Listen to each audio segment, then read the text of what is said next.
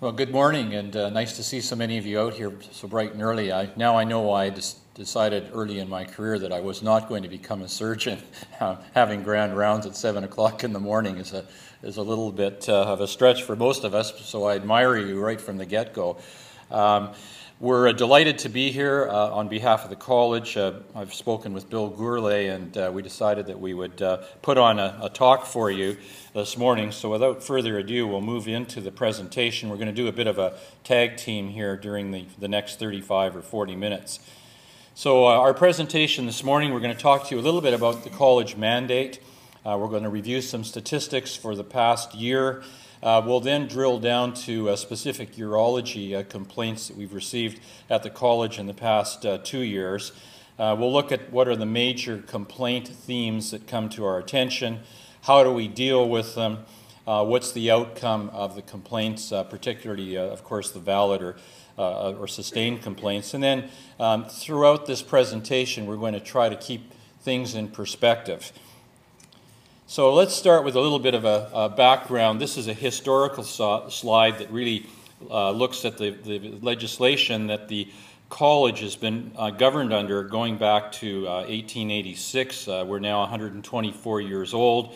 We were first known as the British Columbia Medical Council and established under the British Columbia Medical Act.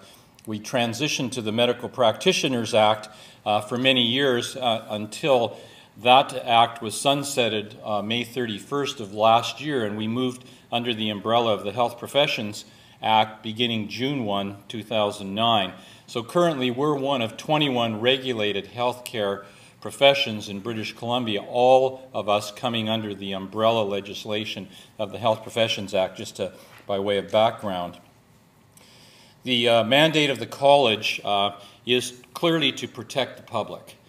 We establish and endorse high standards of medical practice by all of our registrants in British Columbia, and the vision of the college is serving the public through excellence and professionalism in medical practice. We are unlike the BC Medical Association. I know most of you know this. The Medical Association is your advocacy group that negotiates fees and other sorted matters. The college's role really clearly is to superintend the practice of medicine in British Columbia, ensure the public is kept safe. We are, as I noted, a self-regulating profession, and self-regulation is a privilege. In order to maintain that privilege, we have to demonstrate to the public and to the government, quite frankly, that we are taking our role seriously and we are carrying out our legislative responsibilities. What I've done is I've taken a few of the legislative responsibilities, the so-called objectives and duties of the college, just to highlight 2 or 3 that are pertinent to this presentation today. And the first one, again, is to serve and protect the public and acting in the public interest. The second bullet also is worthy of looking at developing and maintaining standards of education and practice. We're looking at registration and, most importantly, in relationship to today's presentation, looking at standards associated with professional conduct. Another 2 important duties, establish, monitor, and enforce standards of professional ethics, and then to establish inquiry and disciplinary procedures, as well as, of course, registration, which we also do and is a large part of our mandate, which are, and these are the 4 words that you see over and over again in the Health Professions Act: transparent, objective, impartial, and fair processes. So that's really just a background of the college. So I don't know how many of you have received the beige envelope from the college during your time, and I can tell you I did 30 years in practice, and whenever I got a beige envelope marked personal and confidential, I'm sure my heart rate went up. I started to sweat. I started to breathe quickly and felt nauseous and so on, and thinking, oh my God, you know, what have I done now? So I think part of this is to acknowledge from the college's perspective, Galt and myself, having been in your shoes in clinical practice, we know how stressful this can be when you receive the news from us that somebody has complained about you. Let's look at the number of statistics, the statistics for 2009.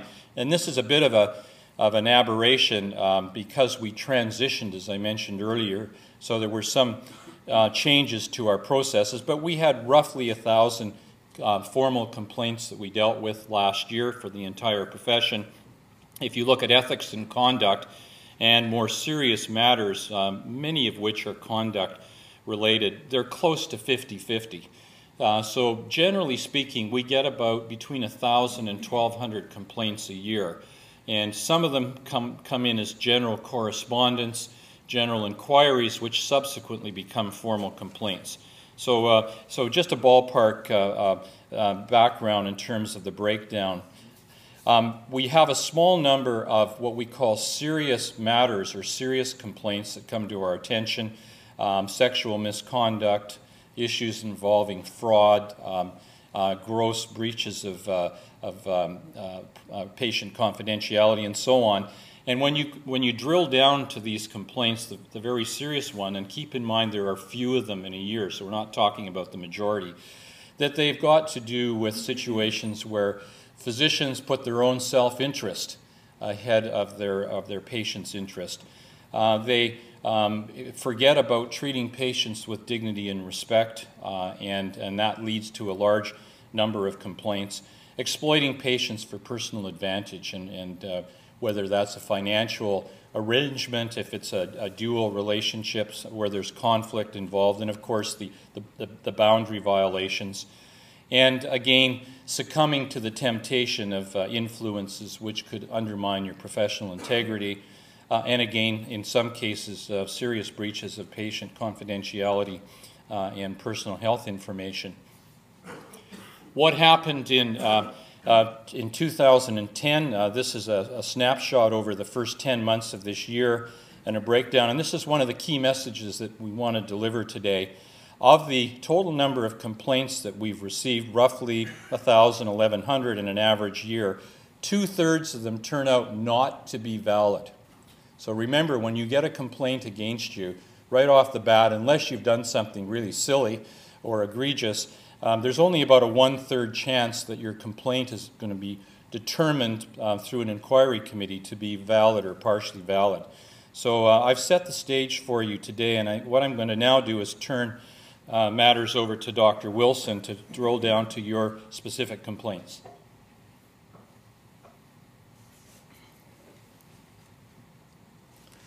So now we'll talk about urology.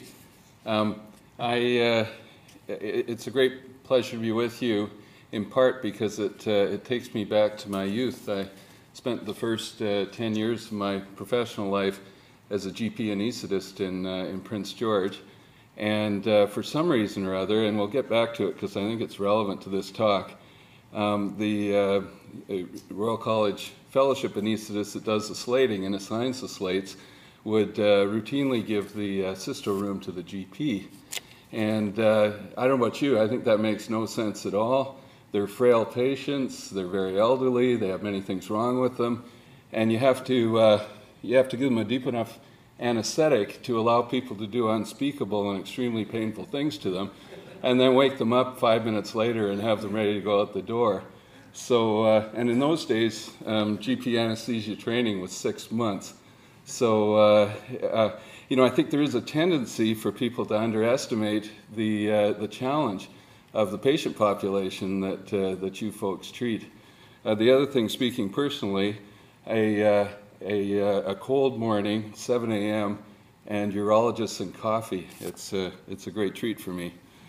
Takes me back 30 years. So here are the numbers, and they're not big numbers. The risk, as Jack says, the risk of any of us on any given day being in grief with the college is quite low, but over a 2-year period, and 2010 is not over yet, 16 urological concerns. And if we break them down a bit, let me take a step back. 1,000 complaints a year. Which doctors are at particular risk of coming to our attention? Well, the top of the list, this is unscientific, but anecdotally, based on my 14 months experience, our colleagues that treat people in jail are number one. And so if you ever tire of your surgery, I'd not recommend treating people in jail. Number two is psychiatrists. And it's not that they're not good doctors, but their patients have a distorted sense of reality. So we, of those 1,000, we hear from a lot of people who are floridly psychotic. I'm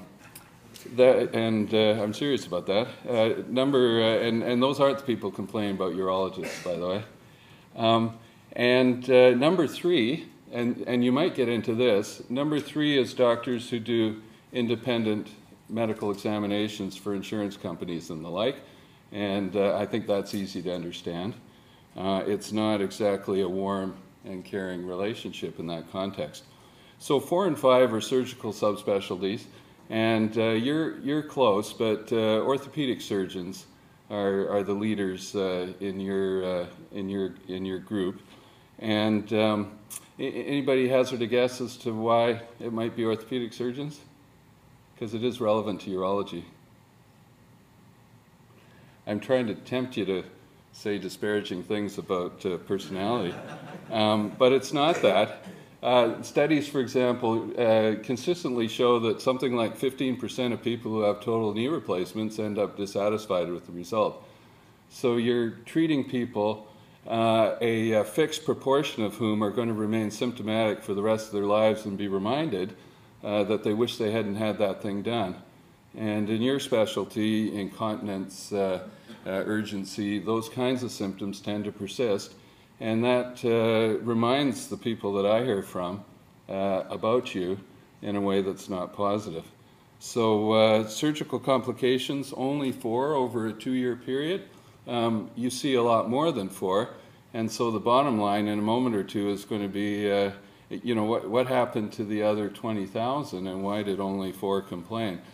They're not unusual, unexpected situations. In one instance, a frail gentleman who'd been type 2 diabetic for 30 years had a radical cystoprostatectomy in a small hospital and went on to medical complications that patients with his background are prone to. He developed an ischemic leg. He went on to suffer fatal pulmonary embolism. In that case, the surgeon did a good operation, chose the right patient. There was some concern about whether he was in the right hospital, but it was really a communications problem. This patient was at risk of dying before he went into the operating room, and the family really had no idea. It all came as a surprise to them, and that's really what we were critical of him for. Trivial things, say a circumcision on a 5-year-old that, judging by the photographs the parents sent in, people send us photographs, it did look weird. And we got an independent expert and he thought it looked weird too. It's not special stuff. Assessment and follow-up. How many have already done rounds today? And how many found an awake patient? I think it's crucial to have a profile. People don't complain about doctors that they like, that they feel a relationship with, and it's just a reality of your lives that early morning rounds are made. But my suggestion, I mean, I've done it too. You go around, the patients are sleeping. What are you going to do? Wake them up? I'd suggest that you do. And make it clear to them that, my doctor never came, and you came every day, your notes in the chart. One of the hazards of the electronic health record is that we can go around to the ward, get all the information we need from the machine on the desk, and hardly venture into the room. But that practice is what leads to complaints. You'll see the others there, small numbers. The next one is Jack's slide. This is all about reassurance. And you may wonder, if the risk is that low, why you even came. If you didn't wear a crash helmet in your car this morning, which probably would have reduced your risk of injury, these statistics probably won't interest you. But Jack likes to point out that there are over 10,000 of us, and if we average 20 to 30 patients a day and we work 46 weeks a year, there are tens of millions of encounters and fewer than 1,000 complaints. So there you go. Who complains? Mostly patients. I prefer that. That feels like medicine. Jack and I think I drew the good straw in that the complaints that come to me are the clinical ones, the ones about whether the right drug, the right operation, the right assessment was done. And Jack's the lucky guy that gets the ones about my doctor's an unpleasant person who I can't stand the sight of. But patients complain about both those kinds of things. Occasionally it's doctor to doctor, and that's rarely fun. We do get some anonymous complaints. The Act says that complaints will come in writing, but if it's concerning enough, the Health Professions Act allows us to investigate the competence of a doctor without a complaint.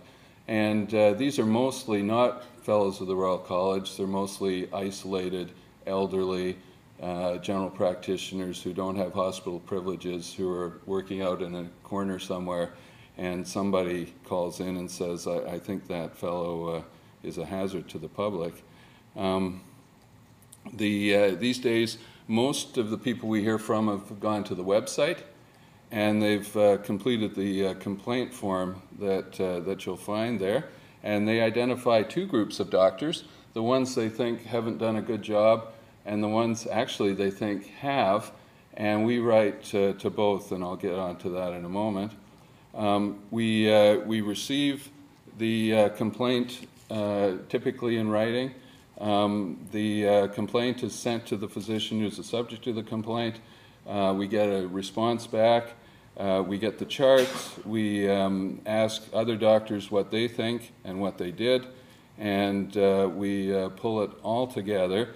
These days, with freedom of information legislation, assume that everything, I mean, you're already doing this, I'm hoping, in the hospital with the WorkSafe BC, with ICBC. Every document we write is accessible by the patient, and that includes correspondence to the college.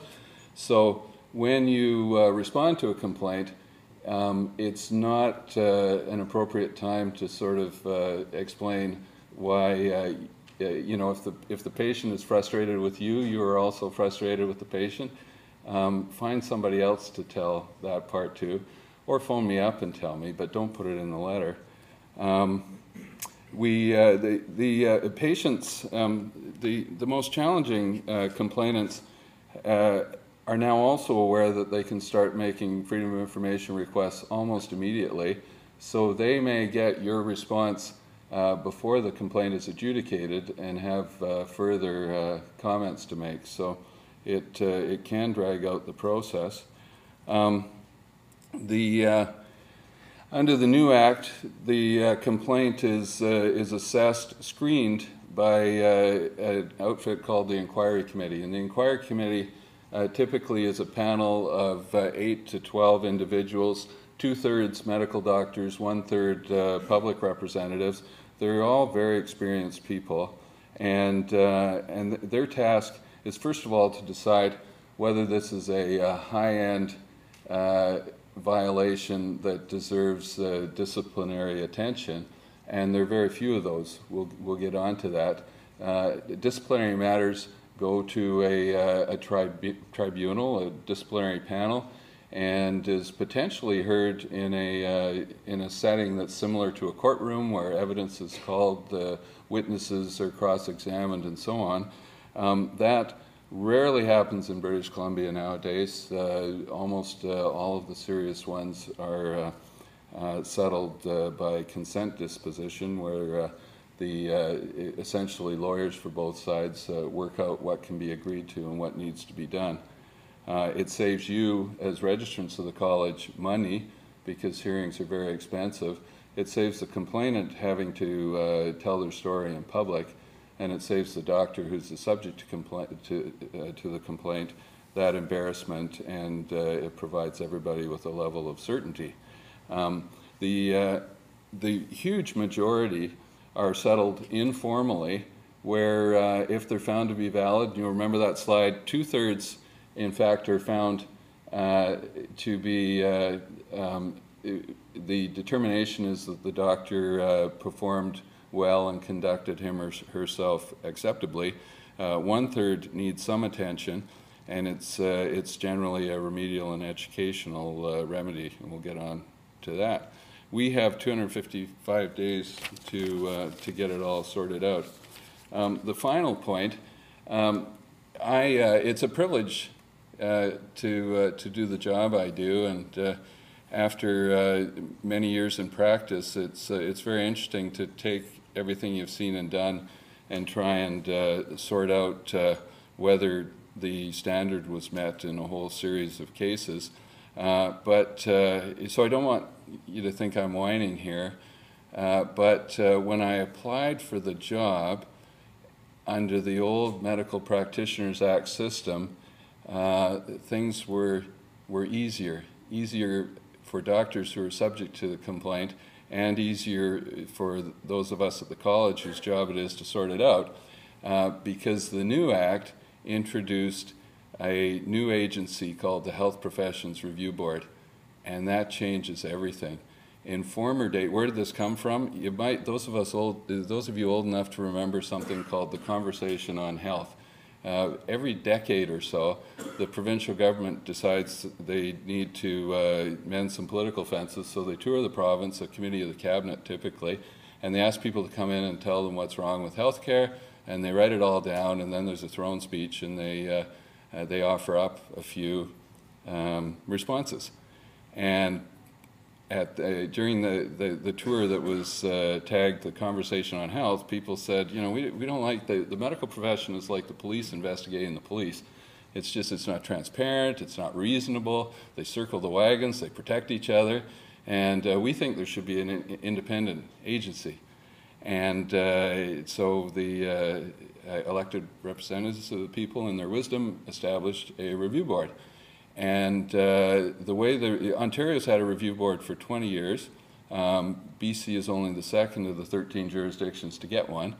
And the way the review board works is that it takes that, I think it's reasonable. I don't know if there's anyone in the room who's been unhappy with the performance of their lawyer or their architect or their accountant, and had concerns that it was members of the same profession that were adjudicating the complaint. So the way ours has rolled out is that complainants who are dissatisfied with one of 2 points, the adequacy of our investigation or the reasonableness of our decision, can apply to have the college process reviewed. And the review board, it becomes a bit of a quandary, and we've heard this for years by the police. Okay, the police shouldn't investigate the police, but who should? And at some point you need some professional expertise injected into the conversation. So the review board has no regulated health professionals on it. Roughly 2/3 of the members are lawyers by profession. The other third are very experienced citizens who've served on boards and done many public type things. But they don't have technical expertise, and they're the first to admit it. And it's their task to try to sort out whether we've done an adequate investigation and come to a logical decision. You might ask, well, how's it going? The reason, here's the whine. In former days, when the college said it was over, it was over. And we'd send a polite letter and say, we've had a really thorough look at this, and as it turns out, there's good news. Your doctor did a good job, but thanks for bringing it to our attention, and you know, we're sorry for what happened. Now, the disposition has to be highly polished. People take offense with grammatical errors, with details that have been overlooked, minor questions that weren't answered, and we have this other body that will review it. And what's the mind of the review board? Do they tend to defer to the medical profession on medical issues? The answer is we can't tell you. it's 15 months out. On clinical matters, they have about 40 files, and they've only concluded one. So, the future's a little bit uncertain. What can you take away from that? That when you get the letter from one of us that says, we've completed our investigation, we think you did a good job, it's not necessarily over. I'll turn over to Jack now. And I think what I would add is that the Health Professions Review Board is heavily skewed towards the complainant. The physician, if the physician is unhappy with the disposition of the inquiry committee, unfortunately, you have no access to the Health Professions Review Board, unlike in Ontario, where either the complainant or the respondent physician can appeal a decision. So if you don't like the outcome, you can write to the college. I don't think I've dealt with one yet, but there are avenues available. I think ultimately you could ask to appear before the inquiry committee and appeal their decision and so on. But the point to be made here is that this is heavily skewed towards the complainant, and you can decide whether you think that's a good idea or not. So I'm going to just spend a couple of minutes just talking again about the common themes that we see at the college. And again, friendly physician in the left-hand corner, and some days I'm sure you feel like this, probably by about 10 o'clock in the morning, you're ducking and wondering, why the heck did I ever decide to go into medicine?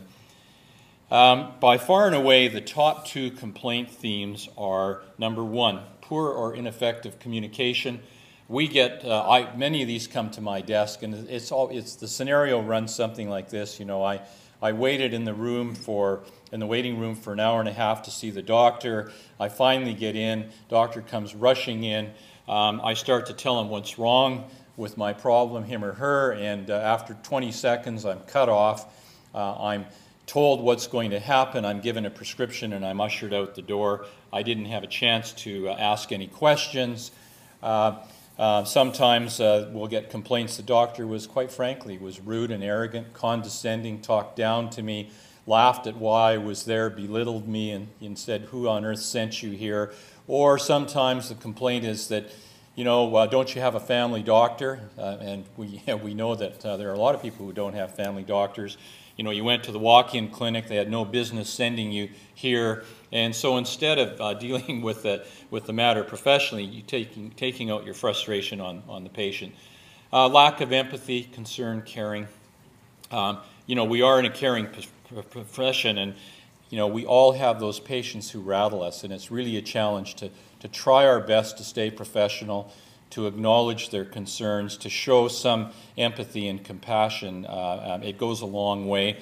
The second complaint theme is really what Galt showed, and it's much more common in surgical specialties. I think it's the clinical performance at the coalface that leads to problems. But again, at the top of the list, I had an interesting conversation with one of my colleagues last week who said, you know, when we get complaints that relate to surgical misadventure or whatever it is, it's surprising how at the end of all of it, when you strip out the real reason the patient complained, it was about poor communication.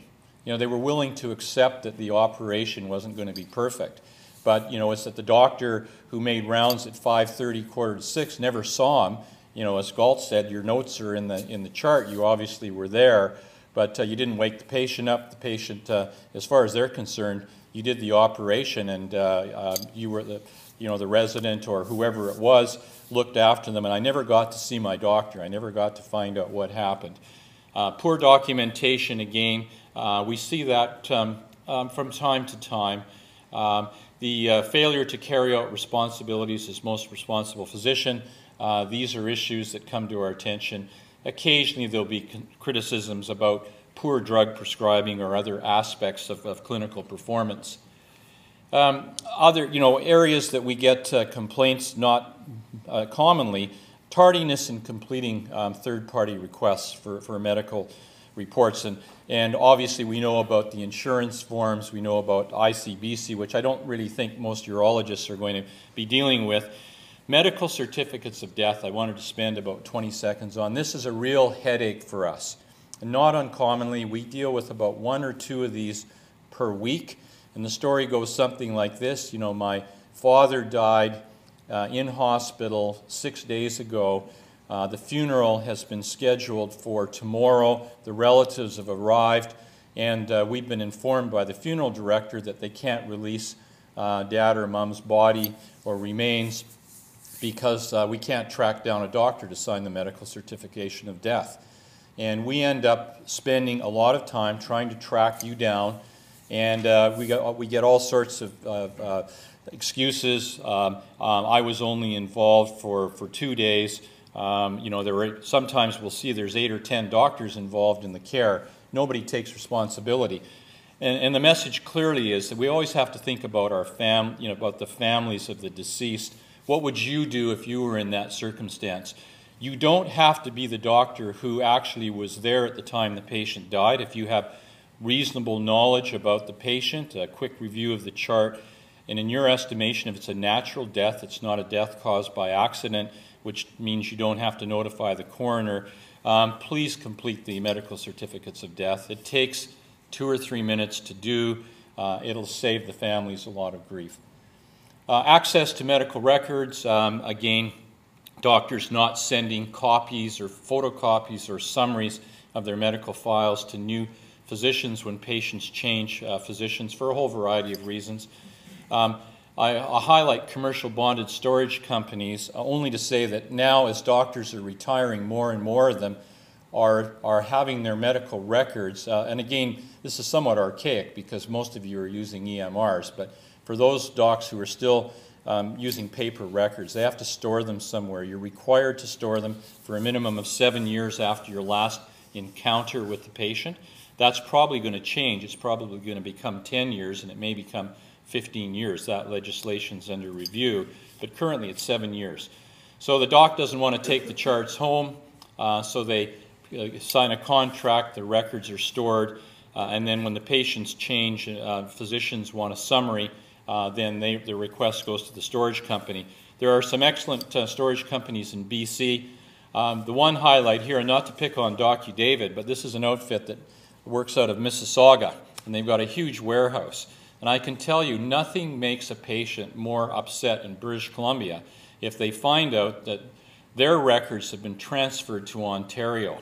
And when they have to get their records transferred, it means dealing with somebody in Ontario. They tend to charge a fair amount of money, in the order of $100 to $120 per chart transfer. So if you've got a family of 4 people, that could cost $400 or $500. And that generates complaints, believe me. So again, it's just a word of caution about, and it may not apply particularly to the younger docs. You're all going to have EMRs. You're all going to have everything stored on a small disk, probably a USB stick by the time you finish. That'll be about how you're going to have all your information contained. Advertising breaches are a relatively new area. I won't focus on that in the interest of time. Number 6 is interesting, that you, as a healthcare professional in British Columbia, have a duty to report a colleague to their college. In the old days, under the MPA, you were only obliged to report a fellow physician to our college. Under the new legislation, if you walk into the nursing station at 8:30 at night and you catch Nurse Lucy in the corner injecting some morphine, that is a reportable matter, and you have a duty to report Nurse Lucy to the College of Registered Nurses of BC. So that is a change. And you have issues around concerns about a colleague with mental health issues, substance abuse issues, sexual abuse issues if you're aware of them, and competency issues. And so it's just a reminder that you have a duty to report, and if you go to our resource manual, we have an outline of various acts in British Columbia where you have a duty to report. Number 7, professional boundary violations. Again, we don't see a lot of these, but when we do, they tend to be the more egregious complaints. Sometimes complaints that are made of a sexual nature turn out to be more, when you drill down, it was a klutzy examination. Doc's in a hurry. Male doctor comes into a room seeing a female patient. Rather than leaving the room, having the patient change into a gown, opens up her blouse, sticks the stethoscope down to hear the heart, comes in contact with the patient's breast. She files a complaint and says that dirty old man was groping me. And in fact, many times it's what we call the klutzy examination, so please don't do it. Conflict of interest, it could be business-related, financial-related interests with patients, dual relationships. And finally, the ones that make the headlines are the serious ones, the actual egregious sexual misconduct and so on. And I highlight the bottom one, altering medical records. We've recently dealt with a physician in the interior who altered records, unfortunately forgot that he'd sent copies of his records to other third parties earlier on. The college was very critical. If you never ever alter a record, if you have to change your record, put a line through it, add an addendum if it's an EMR, but never ever tamper with the record that you've created. So again, in terms of disposing of complaints, when we get a complaint, again, just to put this in perspective, almost 90% of the complaints that we get are preliminarily reviewed by either one of the deputy registrars or one of our physician consultants who write up a draft disposition. It goes to an inquiry committee. They take a quick look at it. These are matters that are what we call the non-serious matters. About 15% of them require the inquiry committee to actually deliberate from start to finish on the complaint. And when you drill down at the end of the day of those 1,100 complaints, there's only about 15 to 20 that result in disciplinary action. And as Galt mentioned, most of them these days are dealt by consent agreement. So I'm going to now turn it back over to Dr. Wilson, and hopefully we're going to leave some time for questions. So to conclude, what happens? Well, we've been speaking positively about the 2/3 that are found not to be valid. The 1/3, and all but a handful of which are dealt with through an educational remedial approach. Here's what we're looking for, and when you formulate your response letter, here's what's really helpful. This problem arose because we've got a poor system in our hospital or in our office for making sure that path reports are on the chart. I go around early in the morning, I don't wake the patient up. Find something to fix, and that's really all we ask of you. Our obligation, if there's some validity to the complaint, is to lessen the risk that it's ever going to happen again. Now, I can tell you one of the challenges of my job, and probably why as a gray-haired GP I got the job, is that, that this reality is really hard for complainants to accept. Because, you know, of the 68 million encounters, the 1,000 people who complain to us, their hearts are broken. This is someone whose father has died, who suffered a stillbirth, who's had a psychotic illness and been humiliated at work. They are spitting mad, and managing expectation. I know in the hospital we have risk management. We should get rid of that terminology because, you know, right off the bat when somebody comes to me, I'm not a risk and I don't want to be managed. And so my task is to say, you know, it's entirely possible that Dr. Jones made a mistake, and my job's made really easy if Dr. Jones writes in and says, you know, I made a mistake, and here's how I'm going to correct it. And then my task in communicating with the patient whose father has died is, but you know, so what do you expect? What are you after? Well, I want Jones to be shamed. I want him humiliated. I had one, I mean, extreme examples, but it's not atypical. The stillbirth cases are excruciating, as you can imagine. And one of our complainants going to the review board, the doctor made some minor mistakes, young specialist, and when they apply for review, they have to say, what relief are they seeking? What do they want to accomplish? And this complainant wants the doctor to be obliged to tell all of her future patients about the death of her baby. Now, that's crazy. No one can compel a citizen of Canada to do that, but that's the complainants come to us with that expectation. We talk in the patient safety stuff that I'm sure you've been involved in about getting rid of shame and blame. Well, our complainants are right into shame and blame. And so the reality is, as a citizen of Canada, saying, I made a mistake, I'm sorry, and here's how I fixed it, that's almost always all that's required of you. And so I want you, as you respond to the 3 or 4, or as a surgical subspecialist, 8 or 9 that you're going to get over your 30 or 40-year career, I want you to think in those terms. How did we get here? Well, the case law precedent, just very briefly, is this. If you're old enough, our CMA president years ago was Dr. Reddick from Whitehorse.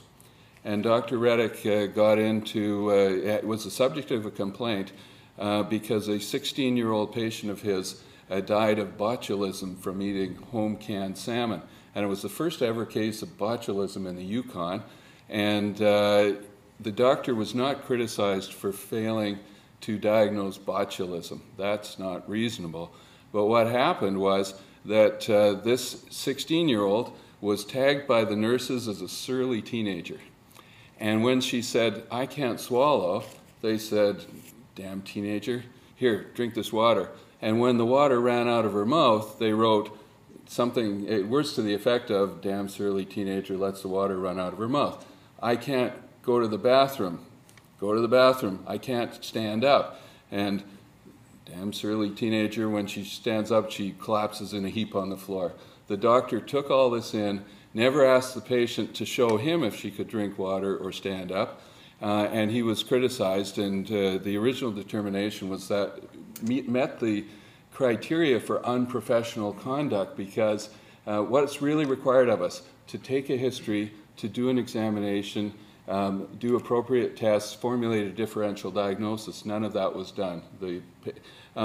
The Supreme Court, it went to the Supreme Court and was overturned. We're so fortunate to have CMPA legal counsel. And the judge said these things, in the decision, the panel of 3 judges, the author, Justice Southern, said this, that an isolated error in clinical judgment, no matter how severe, is not unprofessional conduct unless there's an element of blatancy, of cavalier disregard for the well-being of the patient. So that's a pretty high threshold. I think, you know, with that in mind, and that's my communications challenge with complainants. If the doctor says, I made a mistake and here's what I'm going to do to correct it, that's really what's required of you. And I want to leave you with an example from your own specialty of exactly that. And this is a case where a mistake was made. The doctor's initial response was, I made no mistake. The complainant got the letter under FOI and wrote some supplementary stuff in, and the doctor then said, took a big step back and said, these things. I'd like to assure the college I've taken it seriously. The initial paragraph was, you're right, complainant, I'm sorry. I was defensive, but I did make a mistake. I've changed my office processes. I wish to apologize. Thank you for the opportunity of commenting. I hope this letter is of assistance. And from the college's point of view, from your legal obligation, that ends it. This person is still, but my dad died.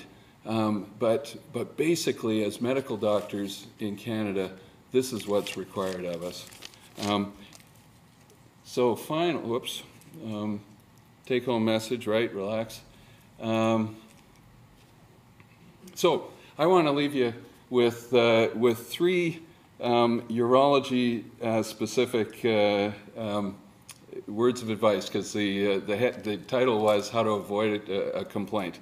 And the first is, take a leaf out of the orthopedic surgeon's book. Preoperatively, don't minimize risk.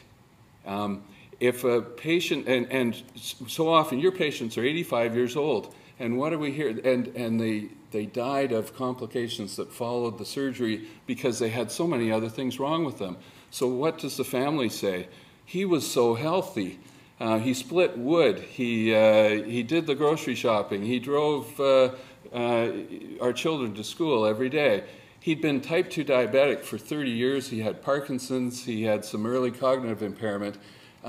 make sure in your preoperative discussion that people know that even if your blood sugars have been perfect, if you've been type 2 diabetic for 30 years, you got vascular disease, and you're at higher than average risk of having bad things happen.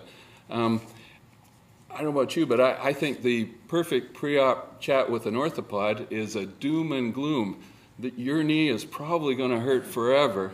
The urological equivalent is you've got a lot of medical problems, and this is a high-risk operation. That's my second. Have a profile. The patients, especially for the residents here, patients and families, think of the person who looked after your grandfather or your father. They want to mythologize the surgeon. And so if they do that, they're not going to complain about you. But if you're not there, they won't have that excellent raw material that you actually are for a legend. Finally, wake people up. Two things, very briefly. When you make rounds, if they're asleep, wake them up. I'm here, hi. If you're covering at nighttime, there's a catastrophe at 2 in the morning. The residents know this, but doctors ask this question, 2 in the morning. You know, he's crashed, he's in the ICU. I don't want to burden the family at 2 in the morning. I'm not going to call them. The person who comes on at 7, they can call them.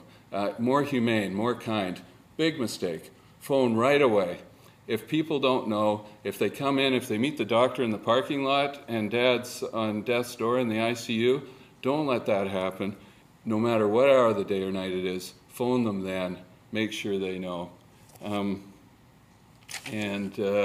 Yeah, that's basically it. You're more likely probably to get hit by lightning on the soccer field than to have a complaint with the college anytime soon. But when you do, respond the way your mother would want you to. Thank you. Any questions?